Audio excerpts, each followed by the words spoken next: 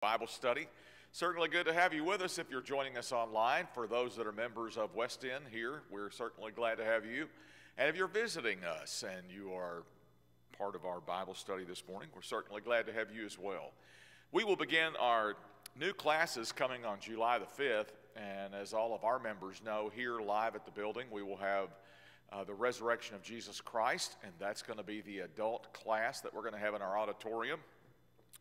If you have been joining us online, you'd like to join us here live at the building, we will have been back, I believe it's 7 weeks now for the services. So we would love to have you join us. We're practicing social distancing. We are also doing other things to keep our distance and seating, and also in the way that we interact with one another, and protective masks and temperatures being taken, and trying to take every precaution that we can to make sure that the environment's as safe as it can possibly be for us to be able to be together and not take a chance of spreading the virus, but also be able to see each other, worship together. So we hope as we begin the new Bible adult class and also the children's classes will be here as well, of course. So all of the lower grade classes through high school and the adult class will start on July the 5th. David Lamphere, our co-teacher for Frequently Asked Questions, will have one last class for us on Wednesday night, Frequently Asked Questions. But this morning we're going to finish up the lesson on forgiveness. So appreciate everybody again tuning in, and let's have a prayer, if you will, as we begin to think about forgiveness and how it needs to be reflected in our lives every day. Our merciful Heavenly Father, we're so very thankful for all the many blessings that you give us. We thank you for the rain that we've been able to enjoy.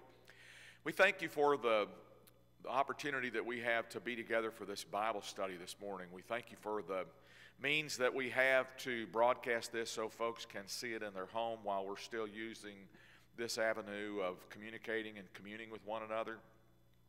And we're also very thankful for the opportunity that we've had to be back together over the course of the last 7 weeks. As we study this morning, we pray, Heavenly Father, that we will think about forgiveness, and we'll consider what we need to do, how we need to let forgiveness be reflected in our lives and in the way that we are taught by the Bible and God's Word and the example of Jesus Christ. Heavenly Father, we also pray that if there are those that we need to forgive, if there are those that we have situations with where we need to try and lead them to forgiveness because of a sin that they've committed against us, we pray, Heavenly Father, that our heart will be as it should, so that we won't be a kind of individual that is not Christ-like in our attitude and character, but that will also lead someone to do something that needs to be done to make a situation right. Please forgive us where we fall short, and as we go through this service, help everyone to be listening and thinking about how it needs to be applied to their life. All this we pray in your Son, Jesus' name. Amen. Okay, so when we ended the last class, a couple of things that I talked about. We think about forgiveness, and we think about character, and really, forgiveness is much a character thing for us individually as it is about the person being forgiven. And when I say that, I think you'll better understand as we go through class. You know, think about the forgiveness of Jesus Christ and all that he went through. The fact that he was willing to come down from heaven. The fact that he was willing to do his part as deity, to walk on the face of this earth, knowing what would happen, knowing what he would have to do his part, and even before we could repent, willing to forgive us, but setting in motion the relationship that is necessary for us to be able to be with God for eternity, then that can only come through him. So, wait, I went the wrong way, sorry. So, here's what we're going to talk about today. When is forgiveness given? And I want everybody to grab their Bibles and take notes, if you will. Here we are at the very last of the class, and I've finally gotten a few overhead presentations made. My apologies for that.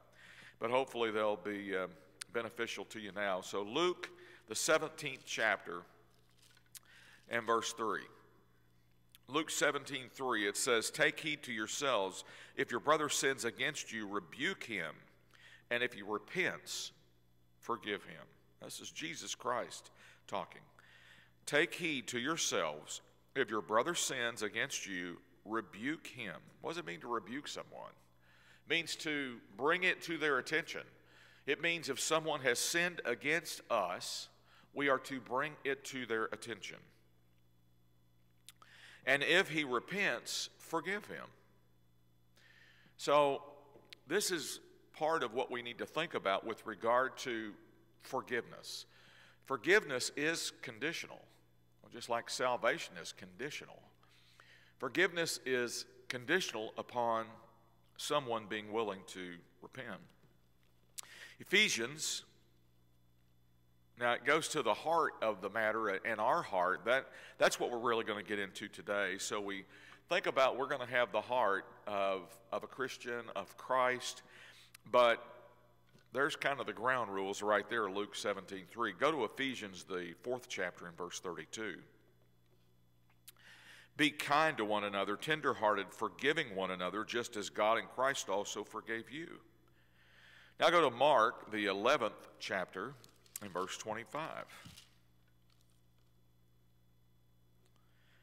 And whenever you stand praying, if you have anything against anyone, forgive him, that your Father in heaven may also forgive you of your trespasses. So the question I've got on the slide there is there conflict? Is there conflict in the Scriptures? And no, there is not. There is not. It's perfect. It's complete. It tells us everything that we need to know. But what we are learning from those Scriptures is that we have to have the heart of forgiveness. We also have to lead someone. We've got to invest in leading someone to repentance too.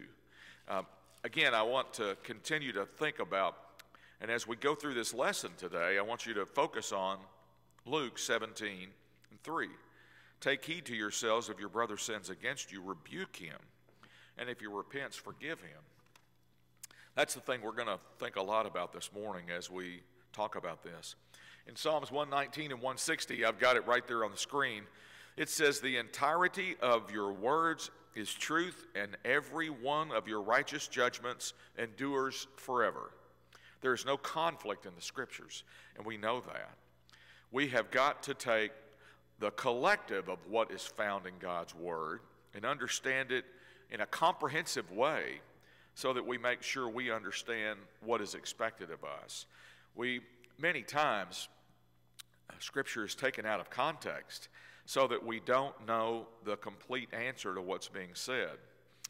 Generally, there are times where there is a single passage with regard to something that we are to do or to not do, but many times there are a number of Scriptures that come together to give us the full spectrum of what it is that we need to understand, so that we will make sure that we are in accordance to God's Word in the things that we do and we say and how we act and how we go about addressing an issue. Look over in Mark the 11th chapter. Have that on the board there. Mark 11:25 doesn't say anything about repentance when he says, "When you are standing praying, if you have anything against anyone, forgive him, that your Father in heaven may also forgive your trespasses." So it doesn't say anything about when he repents, forgive him. But again, if you go back to Luke 17:3, what does it say we're supposed to do? Luke 17:3, rebuke him. If your brother sins against you, rebuke him. And if he repents, forgive him. Hold on to that thought as we continue to go through these Scriptures today. We've got to forgive someone, but also we need to, if necessary, be able to go to that person to point out their sin against us, rebuke them so that they can be forgiven. So what does forgiveness from God require? Go to Matthew, the 6th chapter and verse 14. Matthew 6 and verse 14.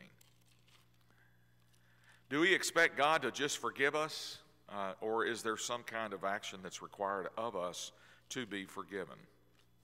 It says, "For if you forgive men their trespasses, your heavenly Father will also forgive you. But if you do not forgive men their trespasses, neither will your heavenly Father forgive your trespasses." So as God forgave us, we also need to be willing to forgive. Also in Matthew, the 18th chapter, in verse 35, it says, "So my heavenly Father also will do to you if each of you from his heart does not forgive his brother his trespasses." We want to be able to forgive people. We should forgive people, but we also have an obligation to have the kind of expectation of others that God has of us. Forgiveness from God requires repentance if we are going to be forgiven by him. And God sees our actions, and that reflects the conviction of our sorrow where forgiveness is granted. God's going to forgive us when we truly repent and turn away from our sin. And that's what his expectation is of us for forgiveness.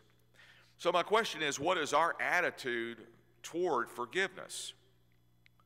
The attitude of forgiveness that we have toward others. We're to give forgiveness to those who repent of their sins against us.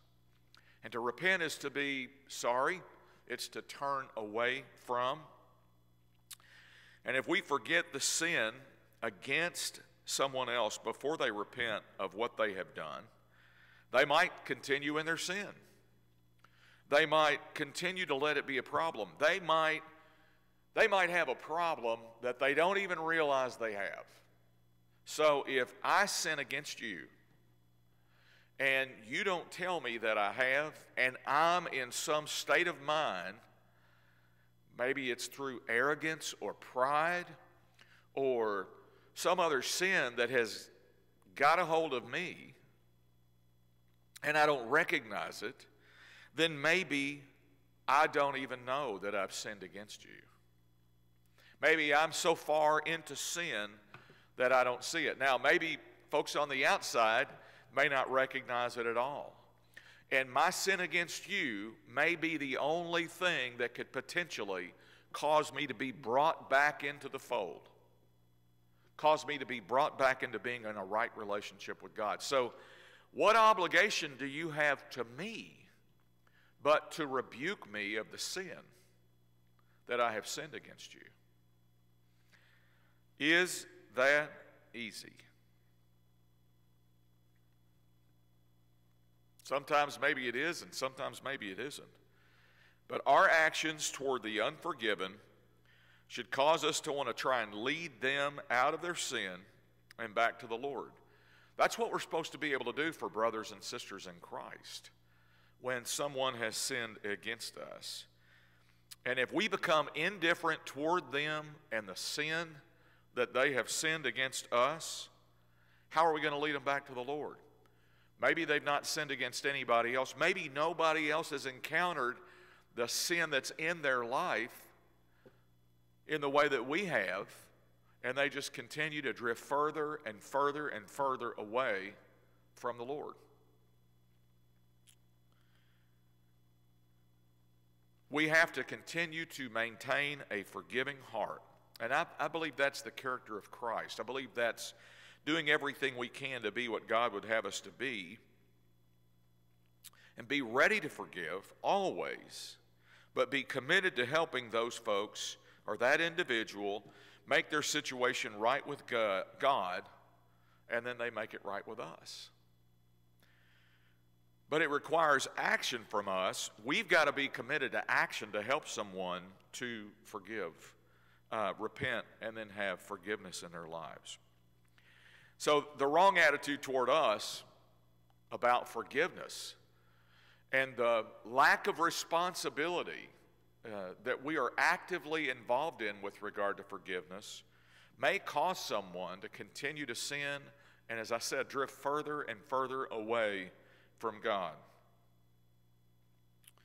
If our attitude is, well, they don't care, They're not going to say anything anyway. It's been going on so long, there's no way they're going to change. If that's the attitude that we have toward trying to point out someone's sin against us, then we're not doing our part as a Christian. If we're not careful, we can become hard-hearted toward that individual. And just in general, it might be easy for us to become hard-hearted too. I want you to stop and think for just a minute. We talked a little bit about this on Wednesday night. But I want you to think for just a minute about someone that you may have felt has sinned against you. Pick one person. Like we talked about on Wednesday night, it might be a family member. You know, sometimes it seems like the ones that you love and the ones that should love you, those are the hardest people to be able to sit down and have a conversation with. But what about that situation? If you don't go to that individual with a loving heart, and that is the key with regard to rebuking and repentance and forgiveness. Go over to Proverbs, if you will, and let's look at scripture there. Proverbs 24, and we're going to start in verse 17. Well, I had it, and it went away. Proverbs 24, and starting in verse 17. Here we go. Do not rejoice when your enemy falls, and do not let your heart be glad when he stumbles, lest the Lord see it, and it displeases him, and he turn away his wrath from him. Do not fret because of evildoers, nor be envious of the wicked, for there will be no prospect for the evil man. The lamp of the wicked will be put out. And then go to verse 29. Do not say, I will do to him just as he has done for me. I will render to the man according to his work. When I say we've got to have a heart of repentance, we have got to continue to be prayerful of the repentance necessary for forgiveness for someone that has sinned against us. Go over to Proverbs 25 in verses 21 and 22. If your enemy is hungry, give him bread to eat. If he's thirsty, give him water to drink. For so you heap coals of fire on his head, and the Lord will reward you. The attitude of forgiveness is the attitude that we should have in our hearts. But we should also be working toward helping them to repent of their sin, bring it to their attention to help them make that situation right with God and right with us. So it's about the character of the heart is what we're talking about. The wrong attitude from us about forgiveness can create problems not only for the individual that has sinned against us, but it can also create problems for us. Because if we do not forgive that person of their sin, that again, maybe they don't know about, then it can be a potential problem for us in the character that we begin to develop as a result of it. It says in Romans 12:14, bless those who persecute you and do not curse. We must have an attitude of forgiveness to be the kind of example to those that have sinned against us, that they can see in us we are Christ-like in the way that we are dealing with something that may be very difficult. Sometimes people's sin against us is intentional. Sometimes they know what they've done to us. And if they look at us and they see how we are, even after they know that they have not treated us right or they've sinned against us, what kind of potential impact can we have on someone like that? With the right kind of heart, with the right kind of attitude, with the kind of Christ-centered character that we should have. In Romans 12:19 through 21, it said, Beloved, do not avenge yourselves, but rather give place to wrath, for it's written, Vengeance is mine, I will repay, says the Lord. Therefore, if your enemy hungers and feeds, the one we just read in Proverbs, if your enemy hungers, feed him, and if he thirsts, give him a drink. For in so doing, you heap coals of fire on his head, and do not overcome by evil, but overcome evil with good. I think the point that's being made in Romans there is if we're not careful, we can let the evil that was done to us overcome us by not trying to work out getting someone to resolve the problem that they have with us, and also creating a problem between them and God. We've got to be careful, though, because if we give up on causing someone to think about their repentance and the need for that, then we can potentially lose the opportunity to get someone that is a Christian to repent, or bring a non-Christian to the Lord to make sure that their soul is right with God. The thing that we've got to remember is we've all sinned and require forgiveness to be right with God. Every one of us. You know, when we first are baptized, it's that recognition of the problems that we have in our lives and how we cannot have a hope of salvation if we're not faithful to God's Word. And we've got to make sure that we make things right. And when we do that, we say, I can remember when I came to my senses and came down front and asked for the forgiveness of the congregation. I was crying. I was in such a bad place that I'd put myself. But I came to a recognition through God's Word of the things I had to turn away from, repent, and I knew God would forgive me. And you know, there was a period of time where I thought, how can God forgive me for all the things that I've done against Him? But then I realized that it was the love that He had for me that would cause that forgiveness to be real, for me to be able to move forward in my life and be the person that He would have me to be. And tell others that might have gone through some of the same things how He makes that available to them if they will return. I got rebuked by His Word. So if God will do that for us, why would we not do that for someone else? Ephesians 4 talks about unity in the Lord and how we are all one through Christ Jesus, and how He made that possible through His death and the cleansing power of His blood. But we had to change, just like I was talking about. I had to change from the old man to the new man, transitioning from the deceitful lust that drove our lives and the corrupt man to that new man in chapter 4 of Ephesians in 23, where we are renewed in the spirit of our mind. And how are we renewed in the spirit of our mind? Right here, through God's Word. That's the way we are renewed in the spirit of our mind to do what He would have us to do. We've got more of the same in Colossians, the 3rd chapter, and it makes similar observations about who we were before Christ and God, and who we should be after Christ and God are part of our lives. In Colossians 3:12 through 16. Look at that with me for just a minute, if you will. Colossians 3, and we're going to read 12 through 16. It says, "Therefore, as the elect of God, holy and beloved, put on tender mercies, kindness, humility, meekness, long-suffering, bearing with one another, forgiving one another. If anyone has a complaint against another, even as Christ forgave you, so you almost must do. But above all these things, put on love, which is the bond of perfection or completeness. And let the peace of God rule in your hearts, to which also you were called in one body, and be thankful.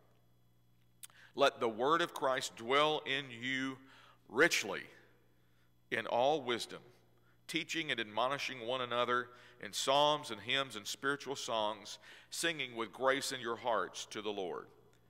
So all of that is a reflection of who we should be and how we should live our lives every day, the character that we should have, and a strong desire for leading others to repentance so they too can be led by the light and the example that we have of Christ.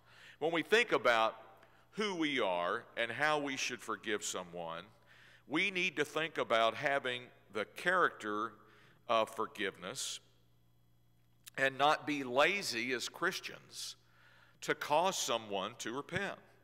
Again, when we were looking at Colossians there, if you look at the things that it says that should be a part of who we are, tender mercy, kindness,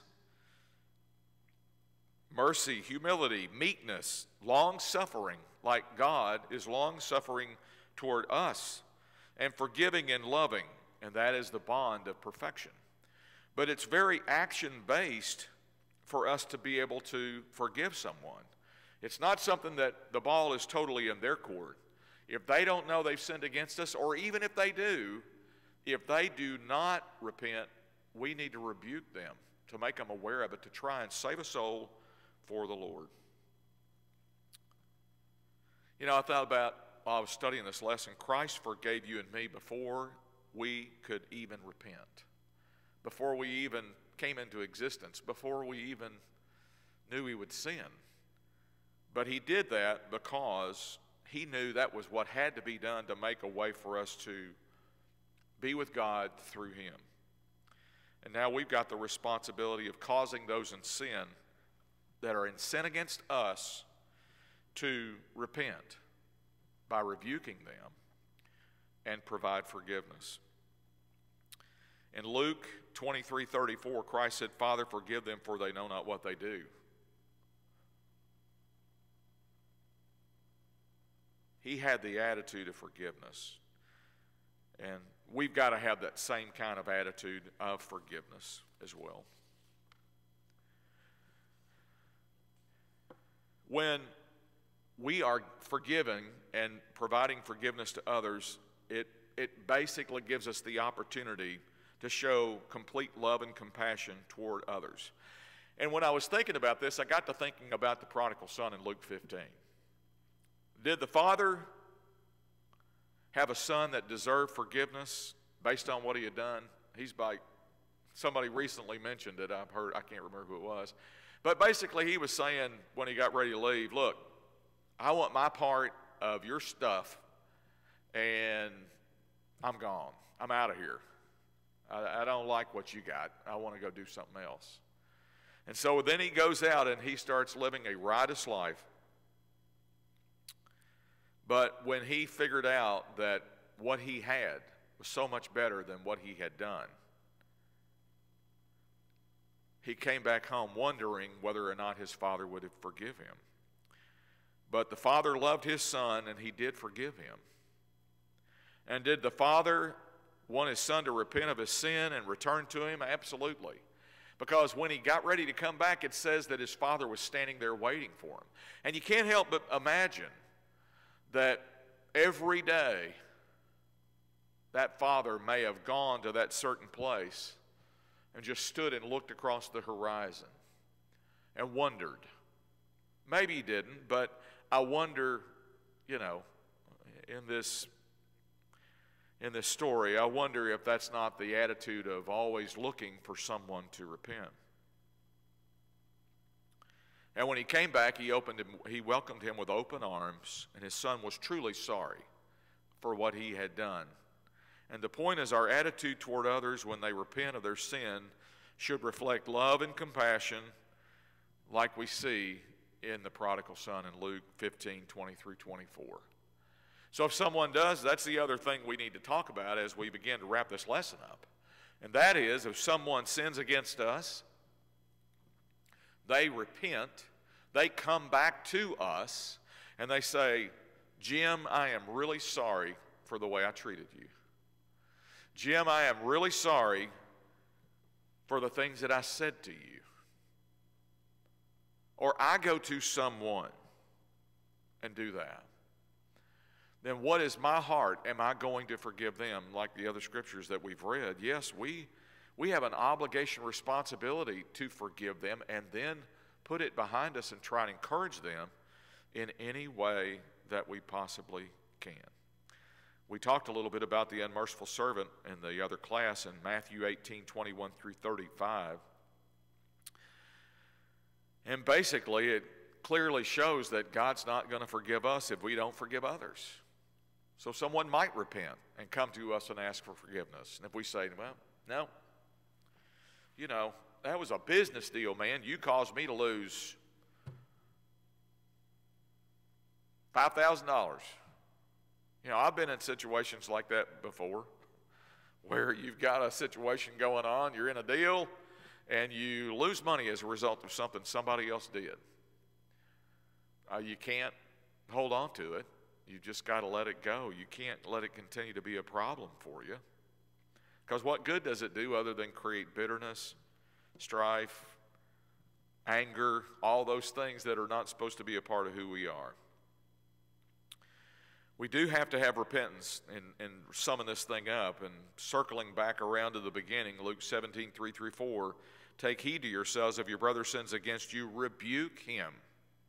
And if he repents, forgive him. And if he sins against you 7 times in a day, and 7 times a day returns to you, saying, I repent, you shall forgive him.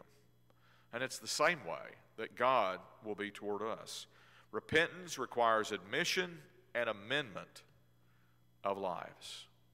You know, you think about your individual life. When you repented of your sins, if you're doing something you shouldn't be doing, you've got to admit it first, and then you've got to amend it. You've got to change it. You've got to make it different so you won't do it again.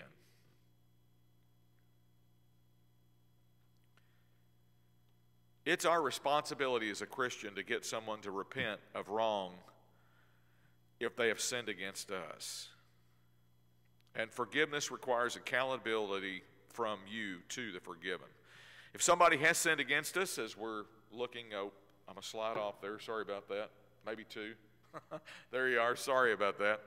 If someone sins against us, we've been engaged in the responsibility of helping bring them back to God. In Matthew 5:19-20, we have an obligation, responsibility if someone has sinned against us, instead of just saying, well, Matt Wilson sinned against me. He's in the booth, so I'm using him as an example this morning. Matt Wilson sinned against me. I just wonder if he's going to come back and forget and apologize. I wonder if he's going to repent of what he did. It says in Matthew 5:19-20, brethren, if anyone among you wanders from the truth and someone turns him back, let him know that he who turns a sinner from the error of his way will save a soul from death and cover a multitude of sins. I think the point there in James is we've got a responsibility to the person that has sinned against us to rebuke them of the sin that they've committed. But then we've also got a responsibility to forgive them, so we don't put ourselves in a position where we become hateful, angry, and think about that situation in the wrong way. Have you ever done that? Have you ever done that? Somebody's wronged you. You don't go say anything to them, and then think about what it makes you feel in your heart. And then you're holding on to that. You're holding on to this anger. You're holding on to this wrong kind of character traits that should not be a part of who we are. That's not what God wants us to do. David Lamphere, my co-teacher, sent this to me yesterday, and it's a quote from Alexander Pope: to err is human, and to forgive, I just typed give, to forgive is divine, is what that should say. And the thing we've got to remember is we all sin, and God forgives us of our sin if we repent. And when we do what the Bible says, and someone repents and we forgive them, then it's acting in a godly way to do that. Because He forgave us, we've got to be willing to forgive others. And here's what I would say to you this morning as we think about this question. If you've got any unresolved situations with other people, don't let it become a sin for you or for me. Speak to those individuals to do your part so that they can do their part too. And I'm going to tell you, if you say, well, I don't have anything unresolved with anybody, you're not thinking hard enough, because it's hard for me to believe. I mean, in studying this lesson, there were a couple of personal situations that I got to thinking about, and I thought, I've got a couple of conversations that I need to have with some people. Because in those situations, it's caused me to have the wrong kind of attitude toward that individual. And that's wrong. That's wrong. And we need to make sure that we're right with God. And if someone sinned against us, we've pointed that out to them. Final slide. Should we forgive someone who has sinned against us in our heart before they repent? We need to have the attitude of forgiveness. We need to have the actions of rebuking someone to try and cause them to repent so their sin can be forgiven. So it's a kind of a combination of things that I think are required for us to be able to forgive someone.